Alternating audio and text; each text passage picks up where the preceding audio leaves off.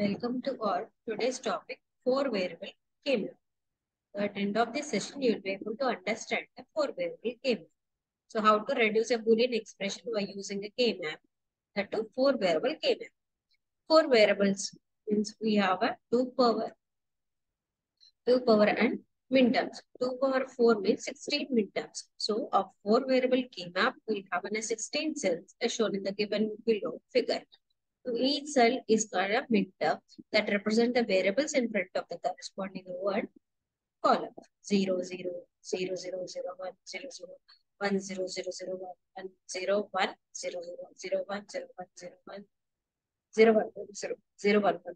So like this, we'll represent the 16 terms by using this schema. So let us take this.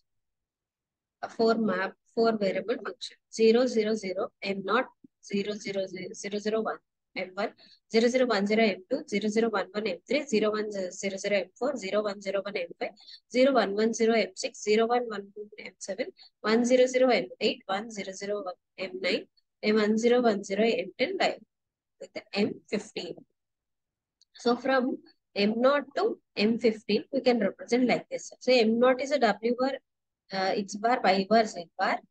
M1 is a W bar, X bar, Y bar, Z.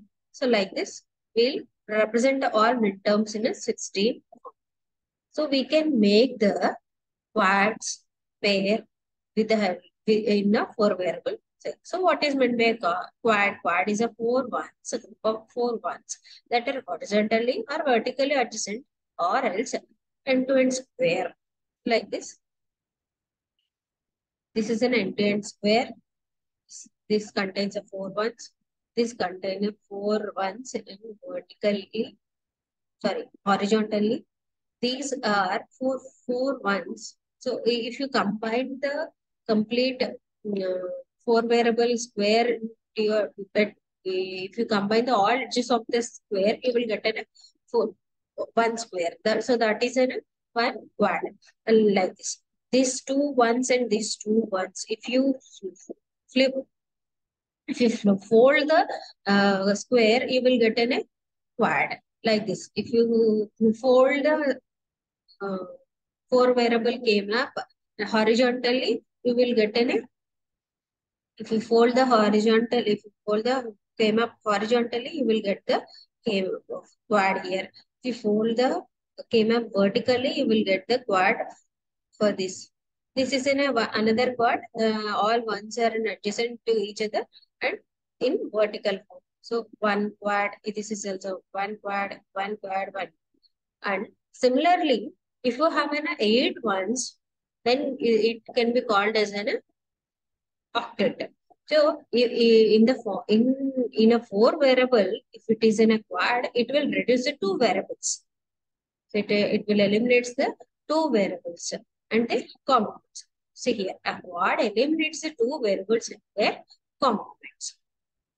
And next one is a octet. Octet means a group of 8 ones that are horizontally or vertically adjacent. So this is an octet. If all the ones are present here, all the adjacent to each other, 8 ones are adjacent to each other, means this is a one octet like this. If all ones are adjacent to each other in a horizontal, this is a one octet.